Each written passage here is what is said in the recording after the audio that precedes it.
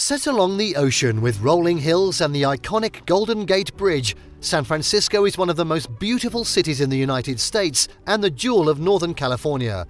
The city is full of history, great neighborhoods, parks, beaches, museums, and a whole host of entertainment options and things to do. Some of the most famous attractions are Alcatraz Island and Fisherman's Wharf, but the sightseeing possibilities here are extensive. San Francisco's Chinatown is the largest of its kind in North America and definitely worth visiting. For an interesting experience, hop on one of the historic cable cars and tour the city. In this video, we're going to be taking a look at the top 10 rated tourist attractions in San Francisco. Before we begin, make sure to subscribe to our YouTube channel for more awesome travel guides and make sure you hit the notification bell so that you know when we publish a new video. So now let's cut to the chase. At 10. San Francisco Museum of Modern Art. The San Francisco Museum of Modern Art, SFMOMA, is one of the city's top museums, with 170,000 square feet of exhibition space spread across 10 floors. The museum focuses on 20th century art in all forms, and the innovative and interesting exhibits are constantly changing. The permanent collection consists of 33,000 pieces, and one of the more interesting collections are contained within the Fisher collection. The museum is housed in a modern, architecturally stunning building that was extensively renovated and expanded in 2016. The light and airy building is a pleasure to wander about. Should you work up an appetite, grab a bite at Cafe 5 in the museum's Jean and James Douglas Family Sculpture Garden. For a more refined dining experience, try and secure a table at the Michelin-starred In Situ restaurant.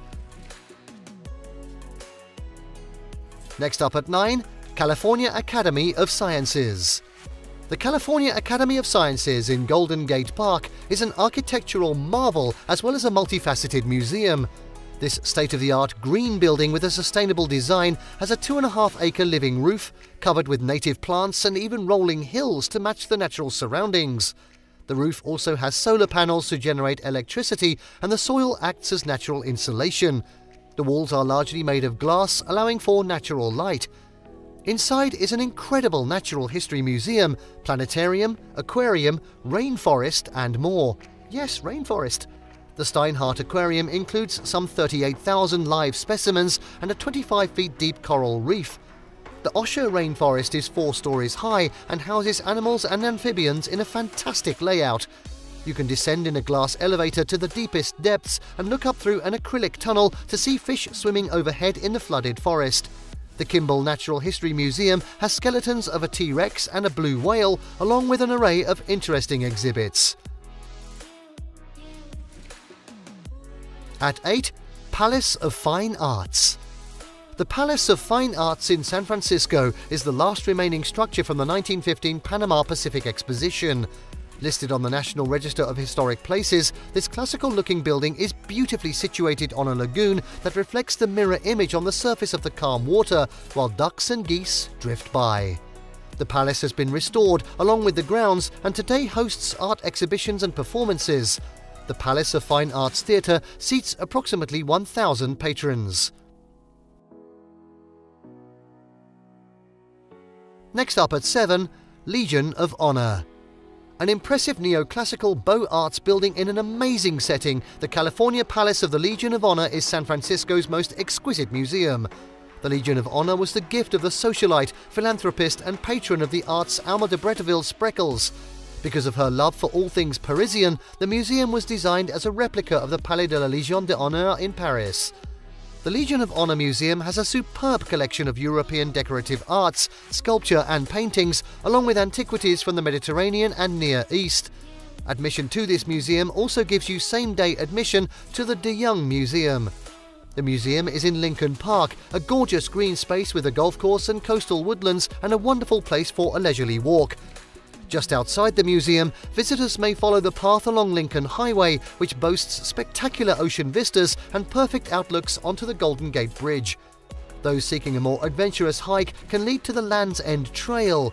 This winding cliffside trail in a wild, rugged terrain offers sweeping Pacific Ocean views and panoramas of the Golden Gate Bridge. Next up at 6, Chinatown. You may have been to Chinatown in other cities, but San Francisco's Chinatown is a whole other realm. It is both the largest Chinatown outside of Asia and the oldest of its kind in North America. Almost completely destroyed in the 1906 earthquake, Chinatown was rebuilt entirely in the Chinese style and was soon even more attractive than before the disaster. Now with its temples, theatres, workshops, small businesses, stores, antique and souvenir shops, tea houses and traditional pharmacies, visiting Chinatown has become one of the top things to do in San Francisco. If you are traveling through San Francisco during an important Chinese holiday or event, you can expect to see an elaborate celebration. Chinese New Year celebrations are often considered the best in North America.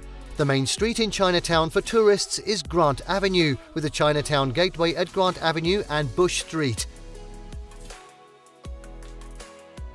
Next at number 5, Golden Gate Park. Golden Gate Park, home to gardens and museums, is a fabulous green space in the heart of San Francisco, often considered the lungs of the city. Before development began in 1871, this was an area of arid dunes. Today, the park has a network of walking trails and cycling paths, more than 5,000 different kinds of plants and dozens of species of trees, several lakes, bridle paths and a buffalo paddock. The main attractions include the DeYoung Museum, the California Academy of Sciences Museum with Steinhardt Aquarium, the Japanese Tea Garden and the San Francisco Botanical Garden. Golden Gate Park is one of those places that can just as easily take up a couple of hours as a couple of days. Bike rentals are available, and this can be a good way to explore the park rather than trying to do everything on foot. Alternatively, try an organised 2.5-hour Segway tour with a local guide and hit all the major highlights. At 4, ride the cable cars. Cable cars were introduced in 1873 to help locals contend with the many hills the city is built on. Today, the few remaining cable cars offer tourists a great way to explore the city in historic fashion. Since 1964, these tram-like vehicles have had the unique distinction of being the only public transport system to be declared a historic monument. The Powell Mason and Powell Hyde are the most scenic routes. The cable cars will also get you to the major tourist attractions such as Fisherman's Wharf, Ghirardelli Square, the Ferry Building, Nob Hill and Lombard Street. Tickets can be purchased on board the cable car, or if you are planning on more than a couple of rides or are going to be sightseeing for a few days, consider buying a pass. At 3, it's Fisherman's Wharf. Fisherman's Wharf is one of San Francisco's most popular tourist areas. If this is your first visit to the city and you only have a day or two to see the sights, Fisherman's Wharf is one of the best places to visit. This old section, once the Little Italy of San Francisco, is known for its shops, restaurants and beautiful setting along the waterfront. The views from Pier 39 back towards the city are exceptional. It's a fun place to stroll around and get a taste for the city. From here you can also take a sightseeing cruise for spectacular views of the city or organise a fishing charter. The docks by Pier 31 are some of the best areas in the city to see sea lions. Some of the main attractions in the area are Madame Tussauds Wax Museum, Musée Mécanique, Ripley's Believe It or Not, and Ghirardelli Square. Restored 19th and 20th century ships line the waterfront at the Hyde Street Pier, which is now the San Francisco Maritime National Historic Park.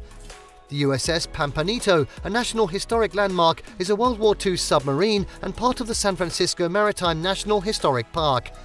Pier 39, located in this general area, is home to more than 50 stores and unique places to eat. And now at 2, it's Alcatraz Island. The historic and notorious Alcatraz Penitentiary, located on Alcatraz Island in San Francisco Bay, is one of America's most infamous prisons. It operated for almost 30 years, closing in 1963 and reopening as a tourist attraction in 1973. Some of America's most well-known criminals were inmates here, including Al Capone and the Birdman, who would later form the basis for the fictional movie The Birdman of Alcatraz. You can take a ferry over to the island and tour the site while listening to an exceptional audio recording that offers a glimpse into life in the prison, rather than just a historical list of the facts. The narration is even voiced by former inmates and guards of Alcatraz. In the course of its 30-year existence, the penitentiary received a total of 1,576 convicts. There were never more than 250 at any one time, even though there were 450 cells measuring about 10 foot by 4 foot. At times, the number of guards and staff was greater than the number of convicts. While most people come for the history or the novelty of seeing a former prison, the island is now a prominent area for nesting seabirds. An easy, convenient and time-saving way to see Alcatraz and some of the other highlights of San Francisco, like Fisherman's Wharf, Chinatown and the Golden Gate Bridge, is to take a combined Alcatraz and San Francisco city tour. If you have only one day to explore the city and Alcatraz is on your must-see list, this guided tour is the best option. Alcatraz regularly sells out, so booking in advance is strongly advised. And finally, as you might have guessed, at number 1, the Golden Gate Bridge. The Golden Gate Bridge is a California icon gracing San Francisco Bay. It is the most photographed sight in the city, with the orange structure backed by blue water, or in many cases peeking through low-lying cloud. At night, the floodlit structure is equally striking.